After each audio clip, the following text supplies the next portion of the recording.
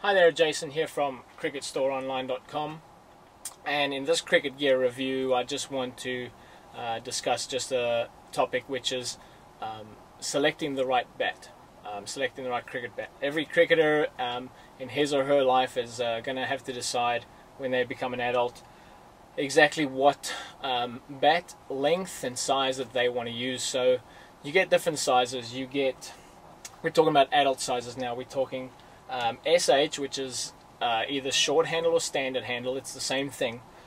You get long handle, and then you get long blade as well. So you get short handle, and long blade. And just to give you, just to show you a little bit of what that means, basically the long blade, you've got about an inch longer blade. Long handle, you've got about an inch and a half longer handle. So I'm going to get a short handle and a long handle here, and basically going to show you, I'm going to put them right next to each other, and you can see the difference in the bat. You've got about an inch and a half difference in the bat. And just to look in this particular, this is GM, and you can actually see the bottom of the bats are a different size as well. So it's going to depend very much on, you're going to pick up the bat and you're going to see what you actually want, what feels best. So this is a short handle. Now I'm going to show you, compare that with a long blade.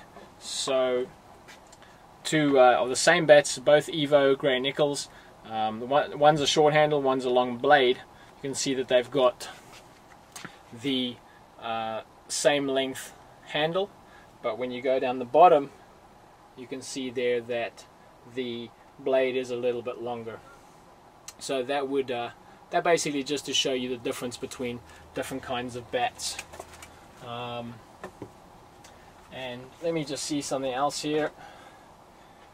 These are both short handle cricket bats. One's by Gray-Nicolls, one's by Newbery.